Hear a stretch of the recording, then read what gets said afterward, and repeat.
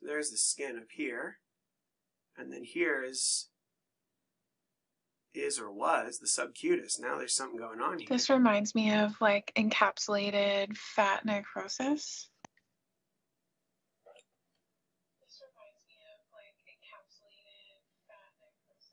And it reminds you of encapsulated fat necrosis because that is precisely what it is. It's actually like the best example ever. It's so fantastic because you can see, because we can see the skin, like it was beautifully removed by a very skilled dermatologist.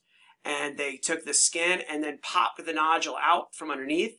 And the nodule is perfectly circumscribed and encased by a wall of fibrosis and a bit of inflammation, right? You can see here's this kind of peripheral wall of fibrosis making a band. And then if you look on the outside, that's their normal living happy fat, relatively happy. And then next to it, not happy fat. And that the fat can have a range of like fat necrosis with foamy histiocytes like here. If we flip the condenser, we can see the bubbly foamy a little bit better.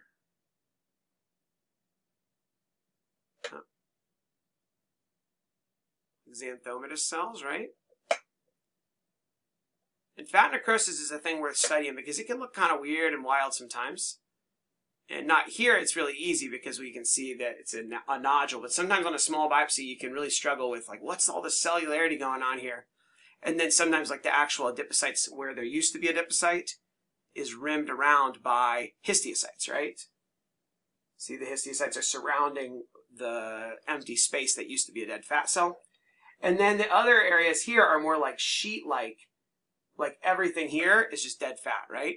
It doesn't have as much histiocyte. It's all just wiped out, like kind of almost mummified, you know, a sheet of totally ghosted out dead fat where the nuclei are almost all gone, right? Sometimes you can see that arabesque pattern, lipomembranous change in encapsulated fat necrosis. And I feel like my understanding is that usually this is like a post-traumatic thing, like post-traumatic fat necrosis sometimes basically gets a totally dead nodule and then gets walled off by scar or fibrosis like we saw in this case, and then it presents this nice nodule of kind of dead and mummified, eventually fat that is walled off and doesn't get resorbed by the body. And it can persist, I understand, for like sometimes for years. It can be there for a long time because it's encased in the fibrosis, so that it never like gets cleaned up by the immune system and the histiocytes, right? It's all just walled off here.